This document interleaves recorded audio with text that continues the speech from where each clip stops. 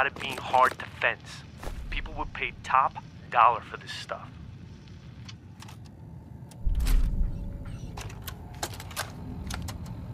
Jack, this is Perry. What's taking you so long, cuz? You should have moved more than half this stuff by now. I've got that sanctimonious prick McDonald breathing down my neck. Partner my ass.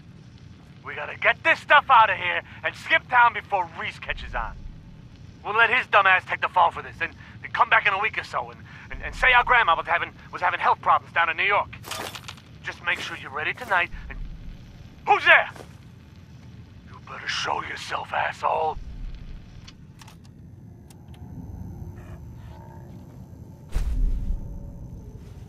Bingo.